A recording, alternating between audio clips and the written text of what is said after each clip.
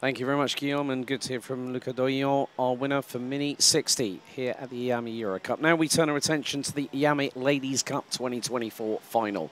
Here is your starting grid. Luna Claret starts on pole position. Roxanne Lantinga alongside on the front row. Annabelle Bryan and Ava Dodderstein round out row 2. Bryan won the Superheat yesterday evening. Signe Pez on ball and Jasmine Taylor round out row number 3. Zoe Knebler and Rosanne Dendriver round out the top 4 rows. Representing Malaysia on the inside of row number 5, Katrina E for premium karting with Kirstine Falsch rounding out the top 10. Tess Fisher and Ellie Dax, Natalia Dabek and Carla Fade and Charlotte Antuho, Summer Webb, Stephanie Hobeika, Coralie Seaman, Quinty Penn, Jessica Fitchhall, Olivia Sampson, Molly Pugh, Liv Jakins, Cillian Wiffles, Emma Tulumbanjan, then we got Isabel Abley, birthday lady today, Sky Fraser, and Lini Cholet rounding out the grid. 28 competitors, 14 rows of Ladies Cup drivers here. Who is going to be crowned the winner this weekend? 15 minutes plus an additional lap to decide who will be on the top step. And the winner will take part in X30 Senior IWF 2024. We're revs up, lights out, and we're underway for the Ladies Cup final. Claret gets the race lead, Lantinga, but who is that round the outside? I think that was Ava Dodderstein trying to get round the outside, trying to get the traction. And it's going to go side by side, wheel to wheel, might get third, but we've had a couple of drivers come together, 9:50 and 9:04. Kirstine Falsch and 9:50, I think might have been Signe Pez on ball. Yes, or it might have been Zoe Knebler in the 9:30 from Luxembourg. However, we have got a new race leader. Who is it going to be, though? Well, at the time, it was Ava Dodderstein coming out of turn number 7. But it's Annabelle Bryan. I think it's Annabelle Bryan that's leading the way as we go down into turn number 11. Roxanne Lantinga dives to the inside of turn 11. Switchback attempt. Yellow flags, one cart stranded in the middle of turn 11. Watch the rejoin. Oh, they all safely get through. Oh, but hard in the mouth stuff. As into turn number 14. Well, Luna Claret is having to fight away with the likes of Tess for sure in the 9:17. As out of the final corner, we find out who is our race leader after the opening lap. The sand timer has been turned upside down, and it's Annabelle Bryan leading. Second, Roxanne Lantinga. Third, Ava Dodderstein. It's the Dutch who round out the top 3. Luna Claret down to 4th. Tess for sure 5th. Up 6 places on the opening lap. Zoe Knebler, Katrina E from Malaysia 7th, Rosanne Dendriver, Carla Fade, Natalia Dabek round out the top 10. But the biggest mover up the order so far from France and Castellet kart racing now in 14th position. Emma Tulumbanchan behind Lebanon, Stephanie Hobeika in 13th place. Well, we have got a real great Ladies Cup final underway. Annabelle Bryan trying to get away from Roxanne Lantinga. Ava Dodderstein for the briefest of moments, Guillaume Alvarez, as we've got a spinner at turn 11 again. It's catching people out. Ava Dodderstein led for about 25 metres, and then Annabelle Bryan and Roxanne Lantinga went, yep, off you go. Summer Webb, I think, had problems getting off the line. Coralie Seaman hasn't come through from turn number 3. I did see a cart being pulled on the grass, so someone is out of this race. So we've still got 26 hungry, feisty competitors out there going for this prestigious title. Et en effet, un début sur les chapeaux de roue dans cette finale X30 Ladies Cup. Et on va voir lequel bois elle se chauffe. D'ailleurs, nos compétitrices dans ces conditions encore relativement difficiles. Même si la piste tend à s'assécher tant et plus, on est toujours dans une wet race. Donc les conditions où les pneus pour piste humide sont plus que jamais de la partie. Annabelle Bryan, donc le meilleur tour en course. Elle tente évidemment de creuser un écart le plus conséquent possible avant éventuellement que ces poursuivantes ne se reprennent. Roxanne Lantinga et Van Rechén, Luna Claret qui suivent au 2e, 3e et 4e rang. Luna Claret, on le disait, qui a perdu pas mal de temps malgré son départ depuis la pole position, 1 seconde 3 de retard. Elle tente de se refaire un petit peu dans ce début d'épreuve, la pilote française, vous la voyez là-bas. C'est intéressant, elle change de trajectoire, elle sort de la ligne idéale pour aller peut-être tenter de se mettre en dehors donc de la zone la plus sèche, la zone séchante, en recherche d'un peu de grippe pour Luna Claret pour en quelque sorte préserver ses pneus alors que nous faisons que débuter dans cette finale. Donc on sent déjà, ça cherche les zones humides pour refroidir les gommes, pour tenter de les faire durer un maximum, pour maximiser l'adhérence en virage. Déjà les stratégies comme on peut voir ci et là parmi nos compétitrices de la catégorie Ladies Cup. Mais pour l'instant, c'est Annabelle Briand qui tient le bon bout, elle qui a remporté la super manche qui s'est déroulée hier soir.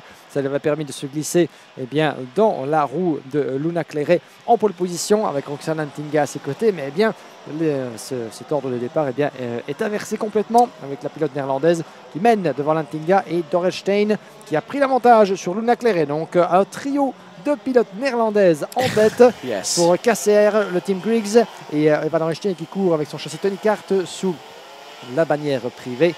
Et voilà donc Luna Claret qui va devoir se ressaisir dans cette finale puisqu'on l'a pensé au vu. Regardez là-bas, elle est très très loin la pilote Pantana Racing. Oh, elle tente d'ailleurs de chercher l'humidité et elle part d'ailleurs dans une espèce de petite slide, une petite glissade avant même le point de freinage. Je me demande si elle est pour l'instant à l'aise dans les conditions et à l'aise avec son châssis. Elle ne semble pas pour l'instant en mesure de pouvoir reprendre le contact, renouer le contact avec le top 3. Mais à nouveau, 10 minutes plus un tour restante, le temps que le rythme revienne un petit peu dans les pneus et dans les sensations vis-à-vis des conditions de piste. Yeah, I think the thing was that Luna Claret got off the start well, but it was everyone else behind that thought, you know what, we've got the wet weather as an equaliser, let's go for it. Dorrestein went wide and then capitalised, trying to get into turn number 3 and went for the race lead. Brian was also there. Lentinga was also there. So it was a case of, yes, Claret, this is her home track. But you put wet weather and a long circuit together, you get a very big mix of unpredictability. And that's exactly what we had. Annabelle Bryan, let's not forget, last night in the Super Heat, went up the inside at turn 1 and then led the way all the way through the race. She's done it again, but it took her a little bit longer. Got to turn 7, got past David Dorrestein. Roxanne Ntinga also got through on the 966, the privateer. There is Roseanne Den Driver, and that is Tess for short. They are battling over 5th place on the road. So Den Driver really, for the Falcon Racing team, looking for the inside move, coming out of the final corner. But Tess for sure holds her ground.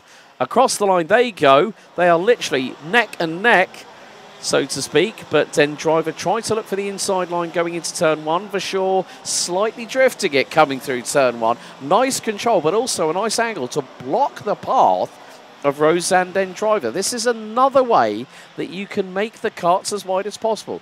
Give it a little slide. It doesn't hurt, but as long as you are in full, complete control. I've seen it before where drivers have gone under braking, slid the car, and whoops, they've gone around 180, 360. I think the worst I saw was the 720. So on pirouetted twice, pointed it in the right direction, had to wait for the rejoin, and then carried on.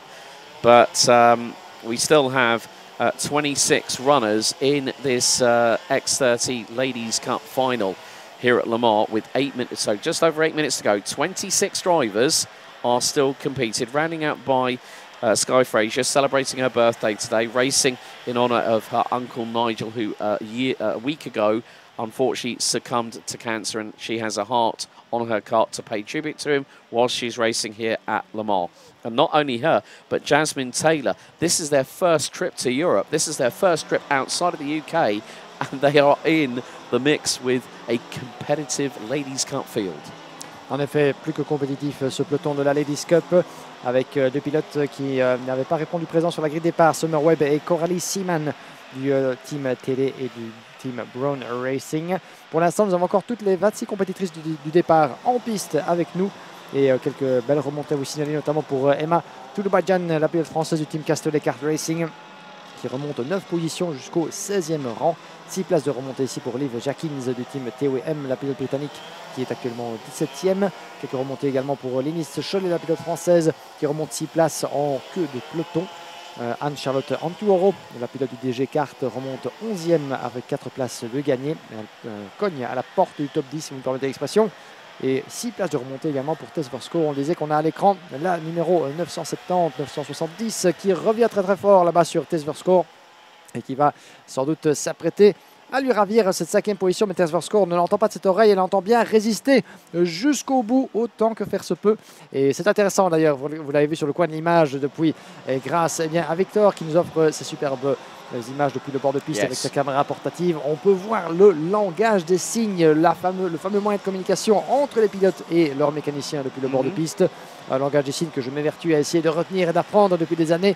Mais voilà, je n'ai pas l'occasion de le pratiquer autant que je voudrais, donc vous m'en excuserez. Mais en tout cas, les consignes qui sont données, soit le moment est venu d'accélérer, le moment est venu de doubler ou alors de se calmer. Vous avez vu justement le mécanicien qui disait garde ton calme, reste concentré, pas la peine de se précipiter. Il reste encore du temps dans cette finale. Il faut jauger le pilotage de sa rivale devant, éventuellement envisager, peut-être précéder la moindre petite hésitation pour entrouvrir une porte. Alors, tout un tas de signaux évidemment très intéressants entre les mécaniciens et un drapeau d'avertissement à l'instant pour le numéro 901. C'est Luna Clairet, chers amis. Luna Clairet, la régionale de l'étape en 4e position, avertie par les officiels. Ça ne veut rien dire encore à ce stade. Ils ont semble-t-il avoir vu, caméra à l'appui, quelque chose qu'ils n'ont pas trop apprécié d'un point de vue du pilotage, d'un point de vue du départ. Sans doute quelque chose à voir avec la procédure en début d'épreuve, sachant que Luna est pour l'instant relativement isolée dans le classement, puisqu'elle a 1 seconde 6 de retard sur Eva Dorenstein et 3 secondes d'avance sur Tess Burscourt. Donc quelque chose effectivement que les commissaires ont vu en début d'épreuve. Un avertissement en disant à Luna, c'est l'équivalent d'une carte jaune en football si vous préférez. Après un avertissement en disant, nous avons vu, te voilà prévenu à ne pas refaire, mais a priori rien ne devrait se passer sur lui pour Luna. Tout ce qu'elle a à faire, c'est se concentrer sur sa course, aller chercher Eva Dorenstein dès que possible, et ce sera guère facile. Well, for those that didn't understand you, it was well, Luna Clairet has had a black and white warning flag from our race control team, and just to say, Luna, there's something that we've picked out that we're not entirely happy about. This is just a warning. It's like a yellow card in football. So that's basically, which we've seen a few drivers, not too many I might add this weekend, where drivers have been saying you're testing the limits. You need to sort of cross your T's, dot your I's. But in the meantime, well, Annabelle Bryan, with 4 1/4 minutes to go, now has a 2-second lead over Roxanne Lantinga. Ava Dotterstein round out the top 3. The winner of the Ladies' Cup for 2024 will get a silver invitation ticket to IWF for Senior X30. So that's why the age limit is what it is. So, as I said earlier on this weekend, drivers like Molly Pugh, Ava Dotterstein, who don't normally run as a senior within X30 circles, they have had a steep learning curve. Ava Dotterstein has, I think, probably been one of the best adaptees. I mean, she's running in seniors in other karting classes, but this is the first time when she's been told, yeah, you're running as an X30 senior this weekend. But she's risen to it. And when you look at who else, I mean, Roxanne Lantinga and Annabelle Bryan are regulars on the Iame Series Benelux calendar as a senior X30 driver. And this year, I think Roxanne Lantinga and Ava Dotterstein have taken the best lady of the weekend at the previous 4 rounds. I think it was Roxanne or Annabelle at Genk at the 4th round, but the first 3 rounds it was dominated by Ava. So Ava Dotterstein, one of the 4 finalists from last year's FIA Girls on Track program, where you had the likes of Alice Fairclough. You also had Vanessa Silkunaite, who went on to represent Lithuania at the FIA Academy Trophy, no less. So it also just goes to show that there are programs, there's programs out there. And this is why these drivers, as much as anybody else, deserve a platform. And when I've spoken to a couple of the drivers and said, what's it like having your own race? Roxanne Lantinga, she said, it's absolutely brilliant that we get to race with people within our peers and have that opportunity. And that's what it means by giving these drivers an opportunity. And it's more about the driver behind the wheel and also the person that you get to know or you get to meet and talk to. And that's what it means, because there are drivers out there that are making statements, being trendsetters. And now we see a couple of drivers here, Tess Fisher and Roseanne Den Driver, still battling away over that 5th spot. Tess Fisher has made up 6 places over the course of the race. Roseanne Den Driver 2. Tulumbajan again now back up to 10 places gained, 15th on the road at the moment.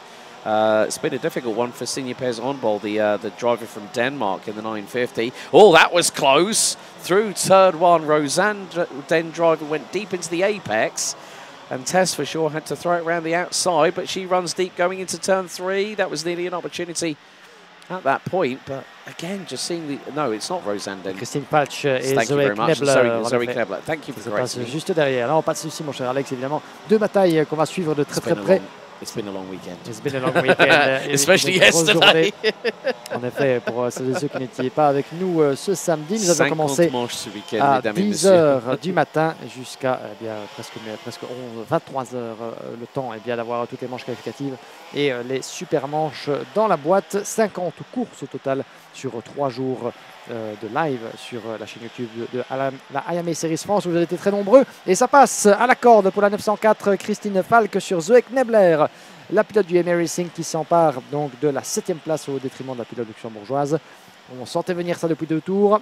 C'était parfaitement exécuté au niveau du virage numéro 14. C'est la bataille sur laquelle on suivait, auquel on gardait un œil plus qu'attentif. L'autre, évidemment, qui retient toute notre attention, c'est entre Tess Score et Rosanne Den Driver, séparés par 7 petits dixièmes de seconde. C'est pour le gain de la 5e position, juste devant. On va y revenir d'ici quelques instants. Mais pour l'instant, Annabelle Briand à votre écran occupe toujours solidement la tête de cette finale de la Ladies Cup avec 1 seconde 8 d'avance sur Roxanne Lantinga et Eva Lorenstein en 3e position. Un trio de pilotes néerlandaises qui sera parvenu à faire la différence dans cette finale, même si Luna Claret tente de grappiller ce qui peut l'être encore avec 1 seconde 5 de retard sur Eva Lorenstein. Vous la voyez qui ressort du banking dans le haut de votre image, Luna Claret au volant de son châssis Pantano. Elle a été brillamment dominatrice des manches qualificatives, sans pas parvenir à convertir l'essai lors de la super manche, mais malgré tout, une 3e place donc, dans cette course ultime qui lui permettait de s'emparer de la pole position, qu'elle ne sera pas parvenue à, on va dire, traduire en résultat au sommet du podium. Donc la déception sera sans doute de mise si ça ne bouge pas dans le chef de Luna Claret, qui reviendra de plus forte certainement pour prendre sa revanche à la prochaine occasion. Mais pour l'instant, tout revient à cette pilote à votre écran, Annabelle Briand, qui rentre dans le dernier tour. Dernière boucle pour la pilote du KCR Racing en démonstration.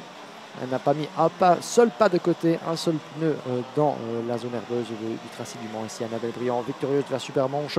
Ça lui a permis en tout cas de terminer le samedi sur une superbe note, de se glisser dans la roue de Luna Claret depuis la 3e place, ce qui lui a permis de prendre l'avantage d'entrer de jeu dans cette finale et bien de terminer ce week-end sur la plus belle note qui soit, la victoire et le ticket silver d'invitation pour la grande finale mondiale Iame Warriors Final, qui se tiendra donc à Valencia sur le cartodrome Lucas Guerrero. Sur le chaud soleil espagnol, j'y arriverai au mois de novembre. Donc Annabelle Briand, les derniers virages, dernier coup d'accélérateur avec un drapeau jaune pour terminer cette finale au niveau de la chicane, semble-t-il. C'était assez bref, un pilote en difficulté là-bas, mais plus de peur que de mal. Le dernier tour et Annabelle Briand qui l'emporte. Drapeau en damier pour la pilote néerlandaise. Lantinga 2e et Van der Renschein 3e position. Well, there you go. The 2024 Ladies' Cup has come to its inevitable conclusion. What a race. Annabelle Bryan, winner of the Super Heat yesterday evening, takes top honours, and now it sinks in.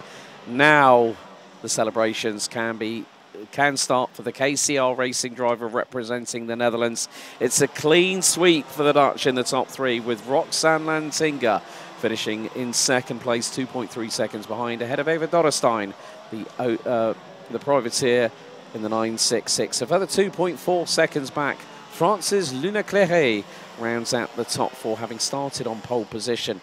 Tess Verschoor and Rosanne Den Driver 8 tenths of a second apart as they cross the line, finishing 5th and 6th respectively. Kirstine Falch from Denmark beating Luxembourg's Zoe Knebler to 7th place, with Katrina E from Malaysia and TW Racing's Jasmine Taylor on a European debut taking 10th. Natalia Dabek from Optimum Performance 11th, ahead of Denmark's Signe Pez Onbol. Then a trio of French Ladies' Cup drivers, Anne-Charlotte Antouron, Carla Fade and Emma Tulumbajan, the biggest gainer over the course of this race. 10 places from 25th on the grid to round out the top 15 team. Liv Jakins, Livia Sampson, Lebanon's Stephanie Hobecker, Quinty Penn from the Netherlands, and Celine Wiffels from Belgium round out the top 20. Luxembourg's Ellie Dax 21st ahead of Lini Cholet, Jessica Fitchhall, Molly Pugh and Sky Fraser rounding out the top 25, with Isabelle Ablé from France rounding out the finishers. Summer Webb, unfortunately, and Corey Seaman from TD Kart and Brawn Racing unable to get started. But Annabelle Bryan becomes your 2024 Iame Ladies Cup winner here at Le Mans in France.